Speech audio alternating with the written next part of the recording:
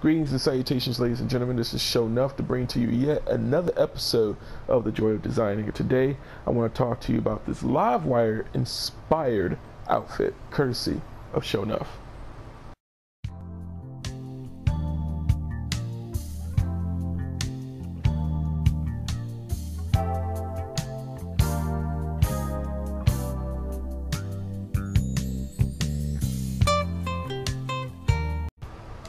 So let's jump on in, guys, to showcase to you what I have concocted here. Now, this style came off as something like wow to me, and that's just mostly because I don't know anything about Livewire. In fact, I've seen the character, I've seen the inspired by interpretation when you start creating your character in this game, and I thought, wow, this looks really nice, this looks really cool. And then from that point, I started researching the character a bit, and you know, she looks pretty cool. I don't have necessarily really a problem with her. I think that she looks really nice and like wow. So when I saw Jock, I thought it was the Flash, and it was indeed about Livewire. So very interesting to me nonetheless. So to get things started, I want to go ahead and discuss with you a bit on the colors first. So to start off, we have all zeros, of course, you know, for the primary, all zeros in terms of the color black. All right, next up for blue, we got 002AA3, again 002AA3. All right, and then for this color schematic here, it's just EA, EA, EA, and that's just for the trim. So primary colors are black, secondary is blue, and trim would happen to be would be white. And then for the skin tone, we're gonna it's just E8, E8, E8. So it's pretty much kind of more of a cream white color, I guess. So you go ahead and do that for the skin. For the eyes, I made it kind of like a slight blue there, but you can kind of push it over here a bit, make it white if you like, or a little bit of a way off blue, a little bit of a tint blue or a tint white, whichever. And then for hair, I made it light blue, and that's DAAEFF. So again, DAAEFF. Okay, so that's what I did there. And for the makeup, I chose all three zeros, 810. Again, 000-810. I think that's 81D or B1D. I can't really see, but you have to really, you know, let's just put it this way. Just pause the video for a moment and just kind of interpret what that is, because I'm kind of far away from my TV, so I can't really see. But in any event, once you are finished, click save, and then we're going to go over to my interpretation of Livewire. Now, this is something that is inspired by, and of course, you know, if you want to create, if you want to play around with the character designs, courtesy of the character, or if you want to make your own interpretation of Batman or New 52 Batman or something like that, that's fine. You may see this character design soon in one of my episodes. What episode is that? We'll see. Well, you will see, for that matter. So in this case, for the hairstyle, I chose spiky.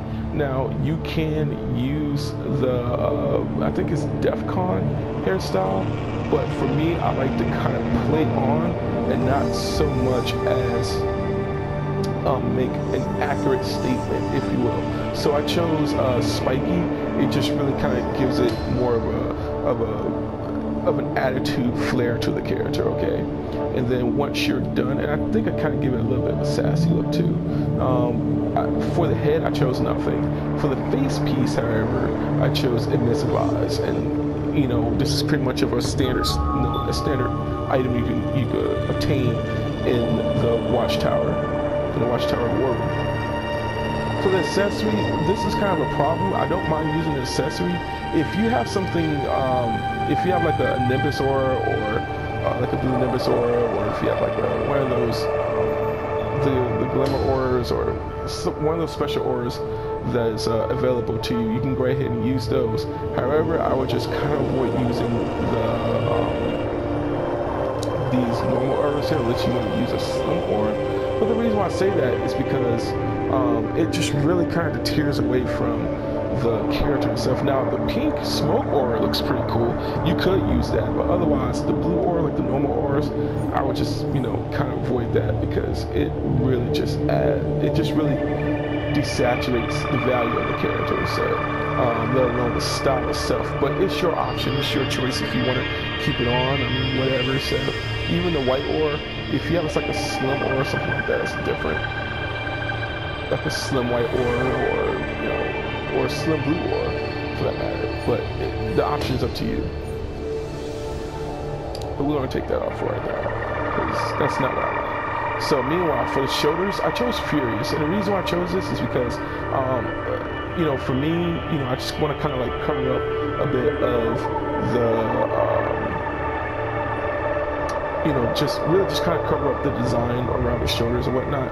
Again, just to really add an interpretation of my own. I'm more of a shoulder guy, if anything, and it just adds a little depth. I really kind of like the motif, if you will. I really like the motif and how it just flows together with the animation of the, you know, of the insignia, and of course, you know,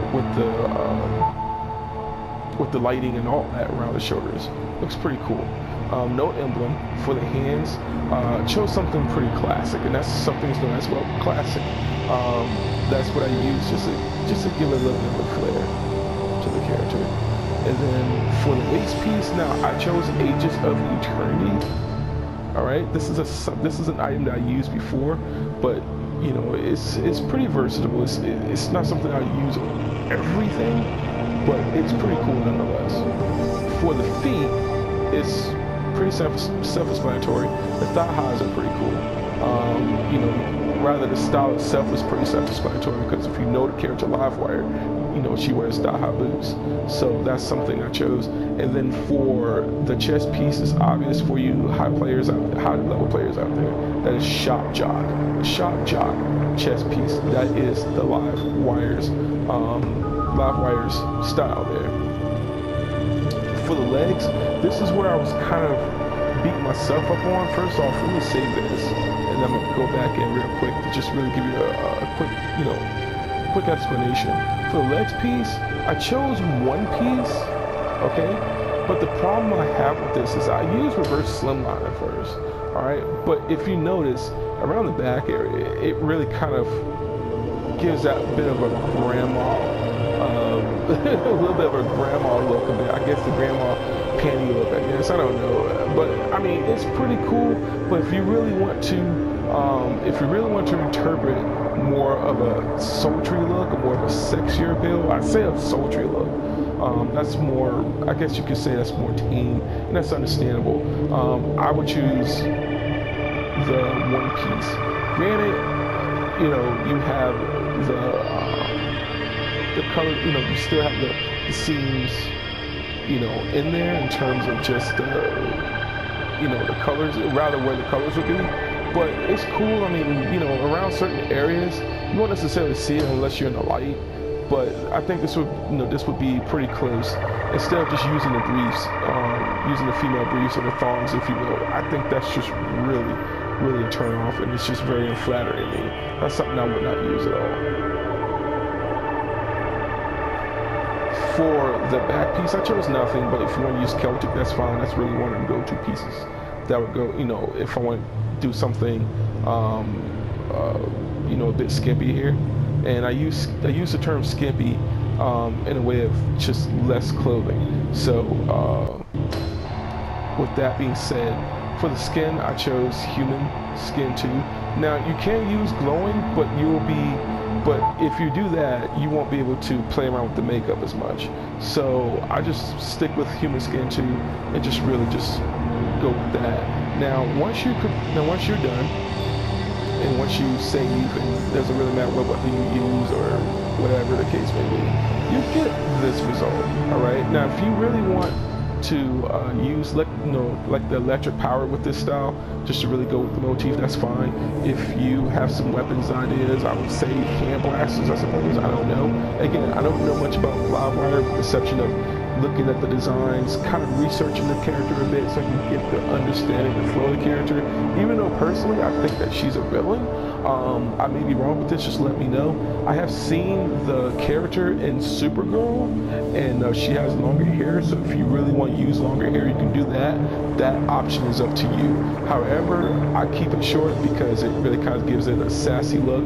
In this case, Pixie is okay, but I think Spiky will do it, just to really give it a little, again, sass, and give it a bit of a villain look. That's only if she's a villain, but I play as a hero, so there you go. There's a huge problem. Well, I guess it would be a problem, I suppose, to rebuttal. Now, one last thing. I'm going to kind of go ahead and make this a bit darker, because I did see that she has, you know, darker, she has like dark lipstick. So if you want to do that, that's fine. That's much better, actually. That's really better. That's much better. So just give her a little bit of a darker lipstick if you like. If you want to give it red, that's cool. Personally, I think that would look completely off, but that's up to your interpretation. But that will do it. I thought I heard an RD over there. I thought I heard an exhibit, but that will do it for right now. Tune in next time to my next episode of The Joy of Designing. And of course, guys, thank you for watching, and remember to be blessed. All right, by His grace, Sho'Nuff.